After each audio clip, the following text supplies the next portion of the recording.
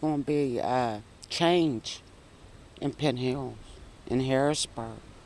All the people that loved him, you know, he wasn't just state representative. He was Uncle Tony sitting in the seat. And that's what I'm going to miss about him. Winona Harper spent years working with State Representative Tony DeLuca on community issues in Penn Hills. She says she had known him since she was a young child, as did former State Rep Dom Costa. Tony was so devoted to his people. I mean, he would call me and say, hey, this guy needs a water heater and he can't afford it. Is there any way we can help him? And that's, you know, you don't find people like that. It's one Tony DeLuca, and we'll never have another one, you know?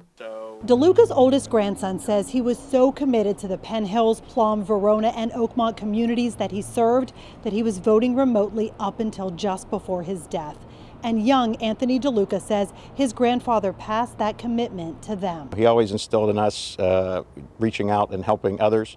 You know, I always remember that there was a senior Christmas sing-along.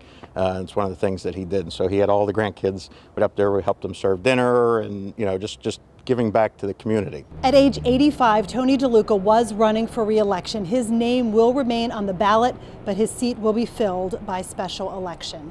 In Penn Hills, Marcy Cipriani, Pittsburgh's Action News 4. Marcy, thank you. The Speaker of the Pennsylvania House says Tony DeLuca's legacy will live on in state government. Republican Brian Cutler said in a statement, DeLuca's unwavering commitment to his district could never be questioned, and his efforts on behalf of all Pennsylvanians, in particular children, as the Democratic chair of the House Insurance Committee, will have an impact for many years to come. And we got this statement from Allegheny County Executive Rich Fitzgerald on Tony DeLuca. He says, quote, his work ethic was rewarded election after election as the people of his district knew he was always working for them. His annual picnic in Penn Hills Park was always a highlight of the political season and was attended by governors, U.S. senators, and national and statewide figures. Visitation for Representative DeLuca will be held Wednesday from 2 to 8 at Gross Funeral Home in Penn Hills. A funeral mass at St. Joseph Church in Verona is scheduled for Thursday.